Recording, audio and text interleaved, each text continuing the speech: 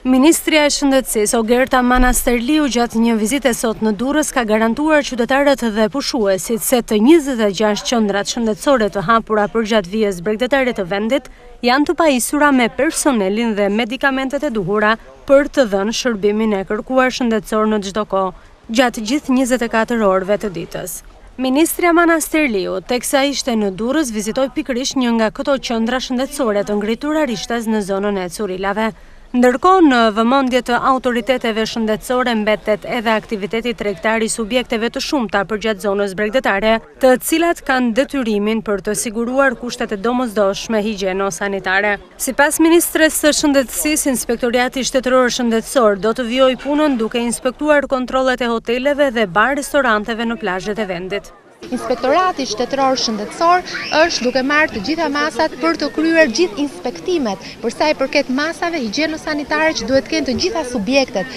bare, restorante, subjekte akomoduese, në sa i pra të plotësimit të gjithë standardeve higjeno-sanitare që duhet kenë këto subjekte dhe të mos kemi pra asnjë shqetësim për sa i përket shëndetit të qytetarëve. Dhe do të jemi shumë kërkues në këtë pikë, nuk do të lejojmë që të ketë asnjë thyerje të rregullave të vendosura për sa i përket masave higjeno-sanitare që duhet kenë të gjitha subjektet, qofshin subjekte akomoduese, qofshin bare, qofshin restorante, qofshin pishinat hapura, pishinat mbyllura.